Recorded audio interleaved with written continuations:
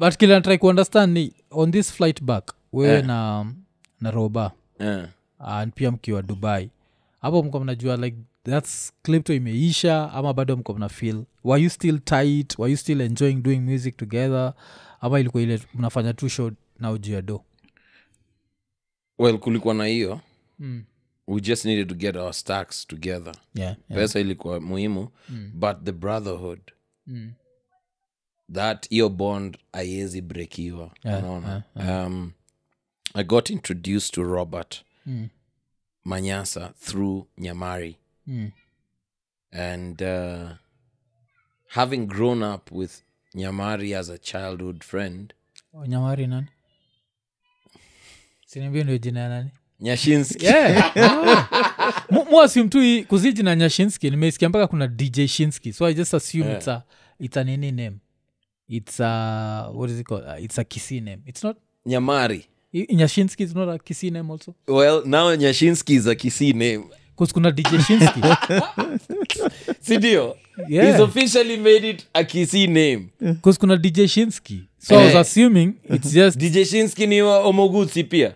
Yeah, I think so. Okay. I'm hoping. Why the hell? Find out. Okay. So muli grow up na Nyamari. Tuli grow up. Same neighborhood? Yes. Muli grow up? Nairobi West. Oh, okay. The melting pot of Nairobi's flavor. Yeah, we grew up in Nairobi West. I moved with my mom to Nairobi West in 2000 No? 2000 No, 1988. Oh, 1988. 88. Okay. Yes. So 1988 mlienda chuo same? No. So I got to meet him through a friend of mine, the late Benson Katana. Rest in peace. So Ben and I used to play, video games. Akaniambia, namwambia wewe kuna mse mwingine ako na cartridge zingine deadly. Ama unajua kuna mse mwingine ako na Sega area. Kanjua kuna mse mwingine hapa mazeni ibongo anaitwa Nyash. Nikamwambia wapi? Nikaenda kummeet. Maze the first time nilikuwa nashindwa. Iki kisembo na kinajisikia hivi. But ilikuwa personality, yani ni mse very cool, laid out, ana maneno mob.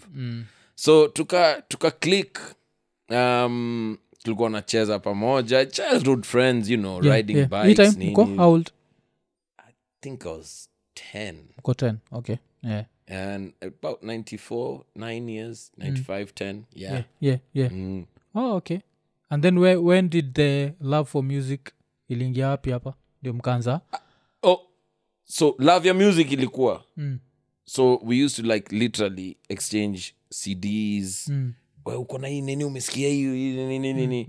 But by the time I was joining high school, I did not know that he was in Nairobi school. Oh, okay. So when I joined Nairobi school, I'm like, aya, bro, pia uko hapa. But him and Robawa are a year ahead. So they're my seniors. So he's my big brother. Roba is my big brother. So Nyash introduced me to Roba. So at the point we came back from the States, when Yashinsky remained behind, I felt like I needed to hold the hand of my big brother Roba and still maintain that bond, because nilikuwa nimefikiria ndaanzisha career yangu solo, but nikarealize wacha nioneka tunaweza piga na Roba. That's when Roba can introduce us kwa Yulopa.